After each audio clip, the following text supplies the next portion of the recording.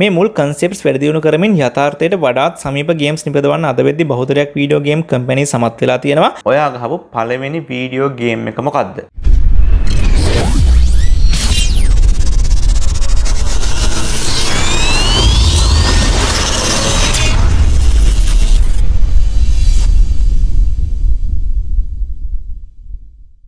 අපේ ජීවිතත් එක්ක ඉතාමත් තදින් බද්ධ වෙලා තියෙන හින්දා වීඩියෝ ක්‍රීඩාවේ ඉතිහාසය දැන ගැනීම ඉතාමත් වැදගත් දෙයක්. ඒකේ පළවෙනි පියවර මේකේ සතියකට කලින් අපි තිබ්බා. වීඩියෝ ගේම් ඉන්ඩස්ට්‍රි එකේ උපත සිදු වුණේ කොහොමද කියන එක ගැන අපි කලින් සතියේ කතා කරා. 1948 1972 අතර කාලය තුල වීඩියෝ ක්‍රීඩාව කොහොමද ඇති වුණේ සහ ස්ථාපිත වුණේ කියන එක ගැන තමයි අපි කලින් වීඩියෝ එකෙන් කතා කරේ. අද කතා කරන්න යන්නේ වීඩියෝ ක්‍රීඩාව කොහොමද 1972 අවුරුද්දෙන් පස්සේ විකාශනය වුණේ කියලා. ඒ හින්දා අනිවාර්යයෙන්ම මේ වීඩියෝ එක බලන්න කලින් අපි කලින් සතියේ කරපු වීඩියෝ එක බලන්න. මොකද මේ වීඩියෝ එකේ මුල් කොටසේ තියෙන්නේ ඒ වීඩියෝ එකේ. ඒ හින්දා මේ වීඩියෝ එකේ කියන දේවල් ගැන මූලික අදහසක් ගන්න නම් ඒ වීඩියෝ එක අනිවාර්යයෙන්ම බලලා ඊට පස්සේ මේ වීඩියෝ එක බලන්න. ඒ හින්දා මේ වීඩියෝ එකේ link එක මේ වීඩියෝ එකේ description එකේ pin comment එකකයි දාලා තියෙනවා. ඉතින් ඔයා තාමත් Planet 361 subscribe කරලා නැත්නම් මේක තමයි subscribe කරන්න වෙලාව. ඒ වගේම අපේ Facebook page එකට සහ Telegram chat group එකට එකතු වෙන්නත් ඔයාලට පුළුවන්. අවශ්‍ය නම් Planet 361 membership එක ගන්නත් ඔයාලට පුළුවන්. ඒ හැම දෙයකමත් links මම මේ වීඩියෝ එකේ description එකේ සහ pin comment එකේ දාලා තියෙනවා. ඒ හරහා ඔයාලට ඒවට ගිහලා අවශ්‍ය නම් එකතු වෙන්න හැකියාව තියෙනවා. එහෙනම් අපි බලමු මේ වර්තමානයේ තියෙන තත්ත්වයට වීඩියෝ ක්‍රීඩාව විකාශනය වෙන්න බලපාවු හේතු මොනවද කියලා.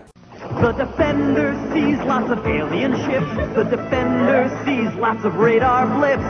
Every blip is a ship. Watch this, I got this guy. On a body snatching trip. And it's up to Defender to save them. Defender, a great Atari game. Have you played Defender? It's the newest of the smash hit home video games that just keep coming. Only from Atari. He's better than me. Have you played Atari today? අදින් අවුරුදු 70කට එහා අතීතයක් තිබ්බ video ක්‍රීඩා ඉතිහාසයේ මුල් අවුරුදු 25ක පමණ කාලයක් යනකන් ස්ථාවර වීඩියෝ ක්‍රීඩාවක් නිෂ්පාදනය වුණේ නැහැ. 1972 දී ඉදිරිපත් කෙරුණු Pong සහ Magnavox Odyssey කන්සෝල් එක තමයි ගේමින් ඉන්ඩස්ට්‍රි එකේ මුල්ම ස්ථාවර නිෂ්පාදන විදිහට හඳුන්වන්න පුළුවන්කම තියෙන්නේ. අපි ඒ ගැන කලින් වීඩියෝ එකේ කතා කරා. 1970 දශකයේ අගභාගයේ වෙද්දී මේ ඉන්ඩස්ට්‍රි එක ටිකින් ටික ජනතාවගේ අවධානයෙන් ඈත් වෙන්න පටන් ගත්තේ නිෂ්පාදනය කෙරුණු ඒකාකාරී ගේම්ස් හින්දා. ප්‍රධාන වශයෙන්ම Pong සහ ස්පේසෝ කියන ගේම්ස් දෙකේ ආభాෂයෙන් තමයි 1970 දශකයේ අගවෙද්දිත් ගේම්ස් හැදිලා තිබුණේ. නමුත් මේ නැති වුණු අවධානය නැවත දිනා ගන්න සමත් වුණු විශේෂ සිදුවීමක් සිද්ධ වුණා. ඒ තමයි කම්පියුටර් ප්‍රෝග්‍රෑම් ලැන්ග්වේජස් වල සිදු වුණු දියුණුව. ඔයාලා දන්නවා මේ වීඩියෝ ක්‍රීඩා කියන්නේ කේත සමූහයකින් හැදුණු වැඩසටහනක් කියලා. මේ ප්‍රෝග්‍රෑම් ලැන්ග්වේජ් එකකින් තමයි මේ කේත ගොඩ නැගුවේ. 1970 දශකයේ අගභාගයේ වෙද්දී 1964 දී මුලින් හඳුන්වලා දුන්න බේසික් කියන ලැන්ග්වේජ් එකේ සහ 1972 දී මුලින්ම හඳුන්වලා දුන්න C කියන ලැන්ග්වේජ් එකේ අලුත් versions රිලීස් වුණා. මේ බේස් සහ C වලින් වීඩියෝ ක්‍රීඩා සඳහා වන කේත ඉතා පහසුවෙන් ගොඩ නැගීමට හැකියාව ලැබුණා. ඒ නිසා අලුත් මානයන් ඔස්සේ වීඩියෝ ක්‍රීඩාව දියුණු වෙන්න පටන් ගත්තා. ඒ වගේම මේ කාලේ වෙද්දී එක් පරිගණකයකින් තවත් පරිගණකයකට දත්ත හුවමාරු කරගත හැකි අලුත් ක්‍රම හොයාගෙන තිබුණා. ඒ වගේම පෞද්ගලික පාවිච්චිය සඳහා මිනි කම්පියුටර්ස් විශේෂයෙන්ම පරිගණක තාක්ෂණික ආයතනවල ඉගෙනගත්ත ශිෂ්‍යයන් හට ලබා දුන්නා. ඒ වගේම වඩා ඉහළ තාක්ෂණයකින් යුක්ත මොනිටර්ස් නිපදවීම මගිනුත් මේ කාලේ වෙද්දී Taman හදන ප්‍රෝග්‍රෑම් එකේ නියම ස්වභාවය දැන ගැනීමට නිර්මාපකයාට අවස්ථාවක් ලබා දීලා තිබුණා. ඉතින් මේ සියලුම කාරණා හින්දා 1980 දශකයේ ආරම්භ වෙද්දී වීඩියෝ ක්‍රීඩාවේ සැබෑ දියුණුවක් දකින්න ලැබුණා. 1980 දශකයේ මුල් භාගයේ හැඳින්වෙන්නේ ආකේඩ් ගේම්ස් වල ස්වර්ණමය යුගයේ විදිහට 1979 දී හැදුණු ඇස්ට්‍රොයිඩ් සහ ගැලැක්සියන්, 1980 දී හැදුණු පැක්මෑන් සහ 1981 දී හැදුණු ඩොන්කි කොං වගේ ගේම්ස් ආකේඩ් ගේම්ස් ලෙස ඉතාමත් ප්‍රසිද්ධියක් ලැබුවා. මේ ඩොන්කි කොං හරහා තමයි මුල්ම වරට මාරියෝ කියන චරිතය වීඩියෝ ක්‍රීඩාවලට ඇතුළු වෙන්නේ. And now you can play it at home. Hang on, sweetheart! I'm gonna save ya! Now you can play Donkey Kong on your ColecoVision, Atari VCS, or Intellivision video game system. Donkey Kong has multiple screens, just like the arcade game. You're not gonna stop me, you stupid ape! Play Donkey Kong on your ColecoVision, Atari VCS, or Intellivision video game system. Don't worry, darling! I'll save you! 1982 වෙද්දී මේ Arcade games මූලික කරගත්ත video ක්‍රීඩා ශේෂ්ත්‍රයේ මුළු වත්කම American dollar බිලියන 8.9ක් බවට ගණන් බලලා තිබුණා. ඒක 1978 දී තිබ්බ ඩොලර් මිලියන 308ට සාපේක්ෂව ඉතාමත් ශීඝ්‍ර වැඩිවීමක්. ඒකෙන්ම මේ කාලය ඇතුළේ වීඩියෝ ක්‍රීඩාවට ලැබුණු ජනප්‍රියතාවය කොච්චරක්ද කියලා හිතා ගන්න අපිට හැකියාව තියෙනවා. මේ 1970 1982 කාලේ වීඩියෝ ක්‍රීඩා ජනප්‍රිය වීමට අමතරව තවත් විශේෂ දෙයක් සිද්ධ වුණා. ඒ තමයි වීඩියෝ ක්‍රීඩාව පෞද්ගලික නිවාස තුළට පැමිණීම. 1970 මුල් දශකයේ ධනවතුන්ගේ උපකරණයක් වෙලා තිබ්බ වීඩියෝ ගේම්ස් කන්සෝල් සාමාන්‍ය ජනතාවට මිලදී ගැනීමට හැකි ආකාරයෙන් දියුණු කෙරුණේ මේ කාලයේදී. වීඩියෝ ක්‍රීඩා දත්ත කාර්ට්‍රේජ් වලට ගබඩා කරමින් ඒ කාර්ට්‍රේජ් සවි කළ හැකි හෝම් ගේමින් කන්සෝල් නිපදවීම තමයි මේ කාලයේ ලැබුව ලොකුම ජයග්‍රහණය. මෙටල් ඉලෙක්ට්‍රොනික්ස් ලවිසින් හදපු ඉන්ටෙලිවිෂන් වගේ ගේමින් කන්සෝල්ස් මධ්‍යම පාන්තිකයන්ටත් මිලදී ගැනීමට හැකි මුදලකට තමයි වෙළඳපොළට නිකුත් වුණේ. ඒ වගේම මේ කාලේ පරිගණකයත් ටිකින් ටික ගෘහස්ථෝපකරණයක් බවට පත්වීමෙන් පැවතුණා.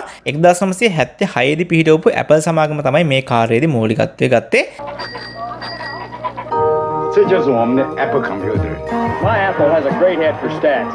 It sure makes my job a lot easier. There are more people in more places doing more things with Apples than with any other personal computer in the world. Man, we never travel without the Apple. And of all these people using Apples, most had never touched a computer before. Apple, the most personal computer.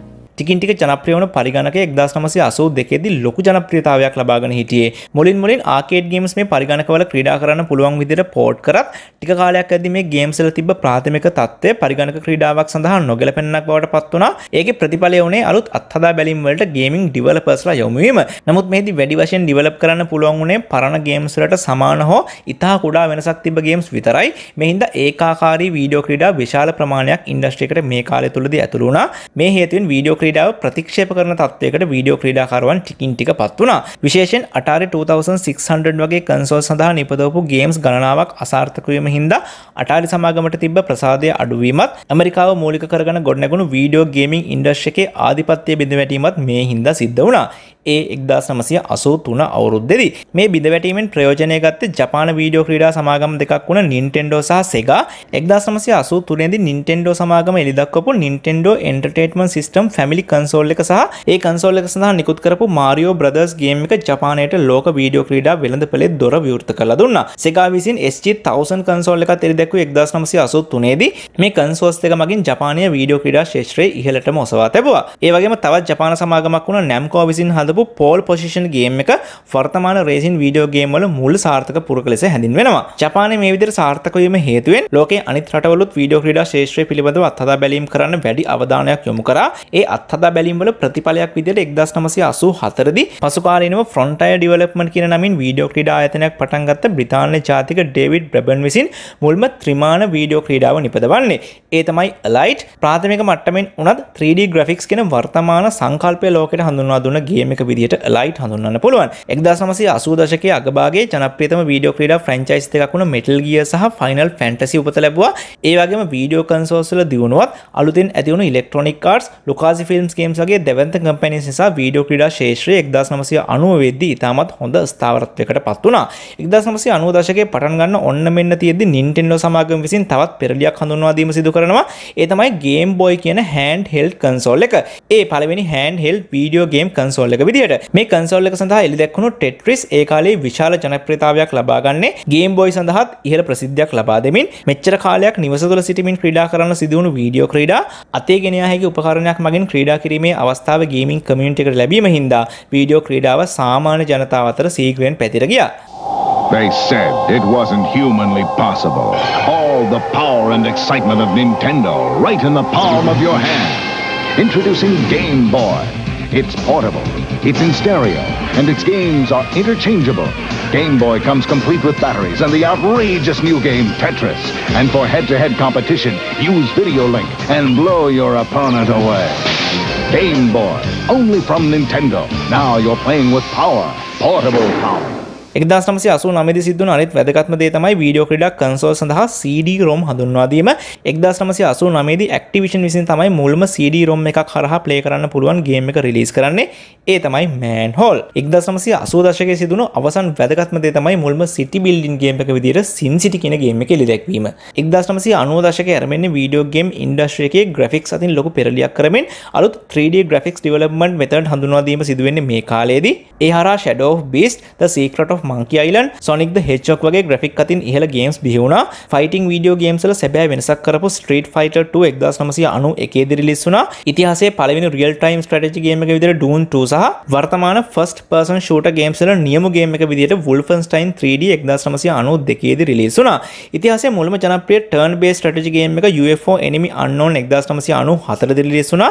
පළවෙනි multiple endings තියෙන game එක Chrono Trigger 1995 දී release වුණා. මේ හැම දෙයකටමත් වඩා video gaming industry එකේ වැදගත්ම සම්දිස්ථානයක් විදිහට සැලකෙන Sony සමාගමේ PlayStation console එක එළි දැක්වීමත් සිදු වෙන්නේ මීට සමගාමීව ඒ 1994 දී. ඒකෙන් වසර දෙකක් ගත වෙද්දී Nintendo සමාගම විසින් Nintendo 64 රිලීස් කරනවා. මේ consoles දෙක සඳහා හැදුණු games වල ලොකු දියුණුවක් graphics අතින් වගේම තාක්ෂණික අතිනුත් දකින්න ලැබුණා.